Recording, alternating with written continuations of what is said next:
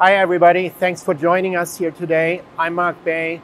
I'm one of the market segment managers with Makino. We are at Makino's Center of Excellence in Auburn Hills, Michigan, and I'm here with Robert. Yeah, my name is Robert Edinburgh. I'm an application engineer for EDM here in Auburn Hills. And Robert, today we wanted to look at best practices of programming applying keyway into a gear. So trying to take, your recommendations and your tips. Now, I know oftentimes you see in shops that by default they'll just burn straight down for a blind keyhole, which obviously is going to get you to the result. Is that what you're going to do here as well, or are you taking a different approach? What we would prefer to do is to burn from the X or Y axis on the side, because we can cover more ground with the surface area of the electrode. So by burning, for instance, we're going to be burning a 375 key slot. We don't want to burn it from the top because it's only going to be 375 square area from the top. So if we can burn that from the side an inch down, then we're talking, I believe it's like 875 or somewhere around there square area. And we can put more power to it to allow it to go a lot faster. So that's like covering 2.5 times surface. We're looking at close to 3. A little more than 2.5 times the surface, but we're looking at almost three times much gram removal rate too. Okay, that's the key. So that's definitely the key. So that means like 3 times as fast, right? Yeah, basically. Essentially. So if you want, I can show you how we can quickly program that on the machine and kind of give you a little demonstration of how easy it is to program. That would be great, Robert. Thank you. All right, perfect. Let's take it over. So after we've opened up a new program in our project, we pick the technology that we're going to be burning. Open side, solid, or anything like that, tap, rib. We're going to be burning this on an open side.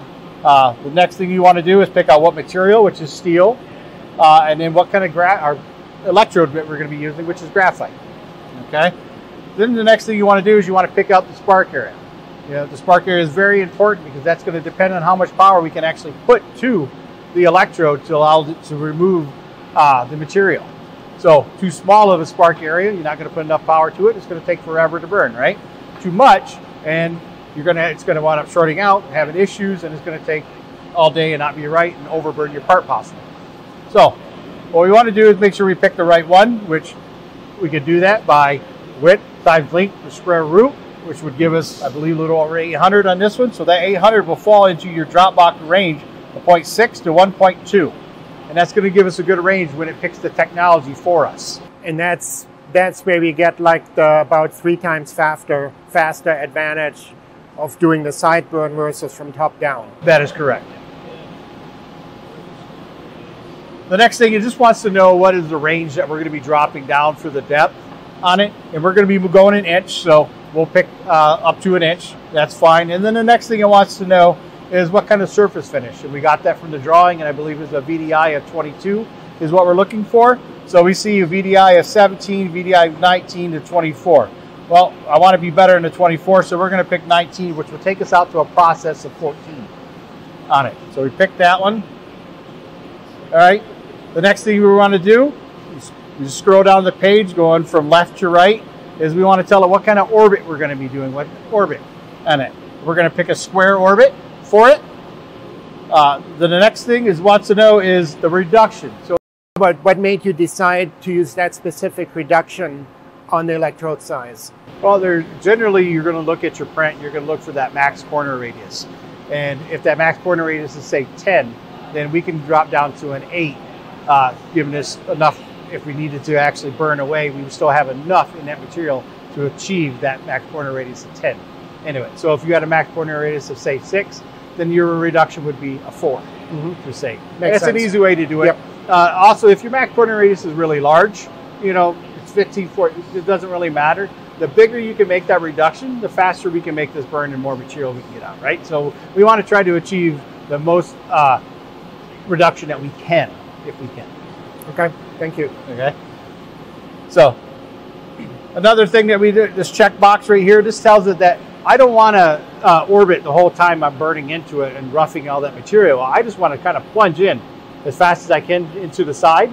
So once it gets it to the depth that I've told it to get to, then it will then start orbiting out or whatever. Generally, that's going to burn a little faster. So by checking that box, it's going to allow us to activate that.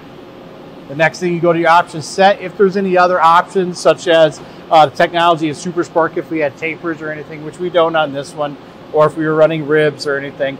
So on here, we're just going to click the tank height, so the tank will automatically come up in the program and go down after the machining is done. Then when we're all done, it's going to tell us what the actual technology is going to recommend that we burn into it. We'll hit OK, and it's going to move over to the positioning side of things. Okay. And now remember, we're going to be burning from the side, so we want to go ahead and tell it we're going to be burning off of the edge when we start it, and then we're going to be burning, take our Z down to the depth that we want to start at. Robert, let me ask you a question. So you're setting the Z to 1, but your reduction was in 8,000ths. Yes. So how do you make sure that you don't go too deep then? So we have a function. So what you could do is you can manually make your reduction 8,000 would be 900, 92 if you wanted to. But we have a function in our machine that's called rise position Z by reduction in the side machining. So anytime we are burning in the side and we already put it to our depth, the machine will already know if this button is turned on to raise it up, whatever your reduction is. So in this case, 8 thou. That way, when it orbits around and down, it will not burn too deep. Okay, so this way you're guaranteed to hit your depth and not go over it. Yes, that's exactly what it is.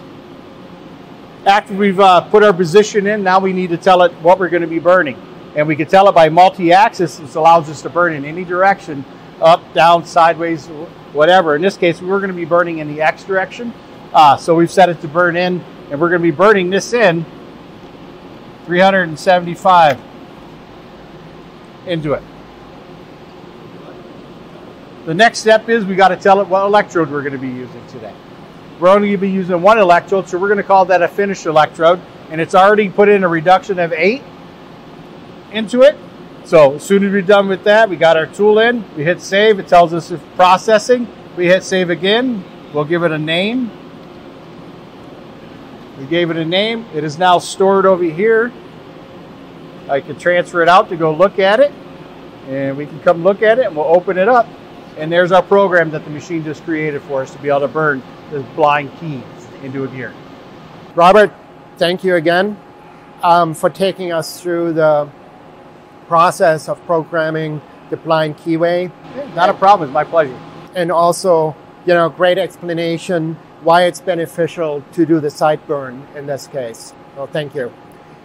And thanks to all our listeners and viewers here for joining us today. We are going to open this up to a live Q&A now. Good afternoon, everybody.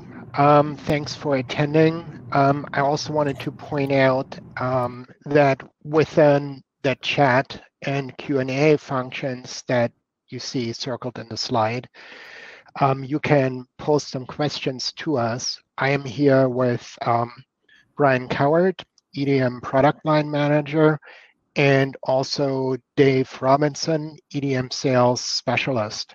Thank you, gentlemen, for joining.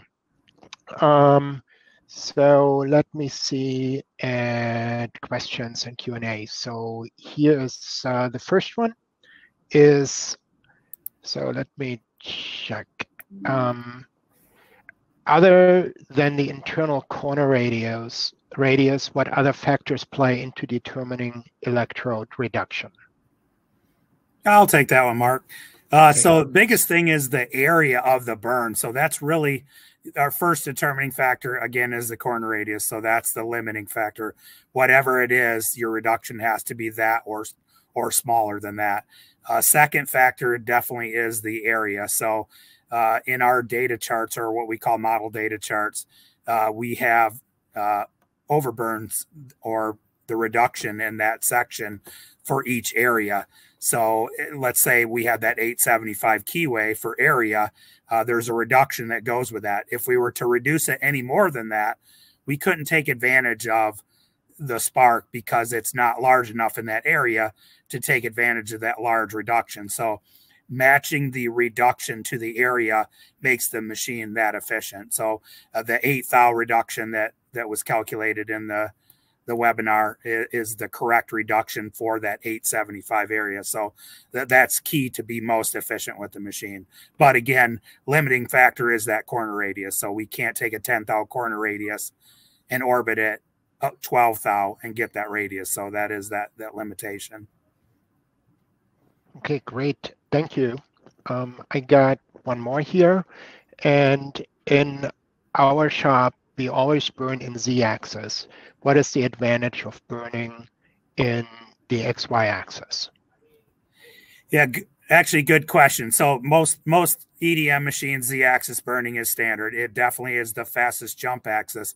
But in this case, when we can burn sideways with large area, so that 875 area versus 375 on the small square from the top, we can't put enough power through that 375 area to make it efficient. So going in from the side, yes, we reduce the jump speed, but we increase the power 3 or 4 times, and that's what makes that side burn more efficient. So a very simple process. So anytime we can increase the surface area, that's what's going to make the machine more efficient versus the jump speed. So definitely going with the reduction and the side burn is the way to go.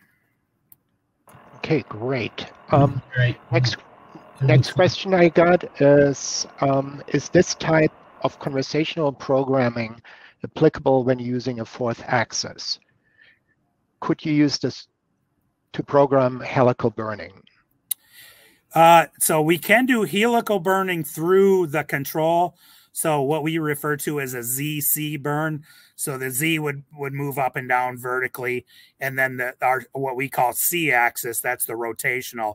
So we can rotate the C axis and move the Z up and down at the same time to do synchronized helical burning. So if you had a helical gear or helical threads, something like that, it gets synced. So its jump motion would be the same reverse as the burning ZC direction as well. So very simple in the program. So we're just going to give it X amount of C rotations for X amount of Z burning depth. So, and the machine controls the jump, the retract jump, or if you had to retract out of the cut for any reason. So the machine controls all of that movement. So it is a very, very simple process.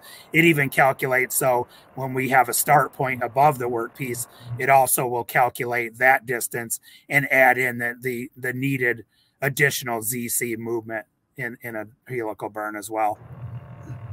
Hey, so Dave, I got a question about that. So, yep. So that programming technique is available in the project programming. So the similar thing that was just shown to us by Robert. So we're just entering in those items and then Yep, exactly. And even in some of the helical gear machining, we take it to a pretty high level on the gear side. So guys that do this day in and day out with lead entry or module entry type scenarios, that this is their daily work. All of that is in the control under this helical burning situation. So yeah, very high level programming that used to be very difficult. Now it's just basically a conversational answering questions about the burn, and the program is created from that. So we've made it very, very simplistic that way. Okay, great. Good. Thank you. I got one more question here. And how does the machine know to orbit correctly when burning sideways? Oh, okay. Yep. Yeah. Good question. So like Robert Edinburgh had showed you, so when it does the orbit, so if we were at 1 inch with the orbit, we would have been at 1 inch 8 thou. So that the side reduction by machining lifts that up that 8 thou. But then, so our creation of our orbit pattern is just basically a point-to-point movement. So it goes from our start point, and then our depth is that the movement to how far we're going to burn. So I think it was 375 deep in the example. So then it's just point-to-point movement in the x-axis, and it orbits around those 2 points. So in this case, it was a square orbit, so we're going to get sharp corners. If it was round, then it would just be point-to-point movement with radius corners. So it takes a lot of the calculation work out, that it's all point-to-point movement. So if we had to do it on a vector, same thing. It creates that vector from start point to end point, and then orbits around basically that line that those points create, and orbits around that vector. So very simple, nothing that the operator even has to take into consideration. The machine does all that, and all of those orbit patterns that we select are icon or visual based programming as far as those orbit patterns. So makes it simple. Okay, great. Thank you. I think for now, we don't have any further questions. So I wanted to thank everybody for attending. Dave and Brian, thank you as well.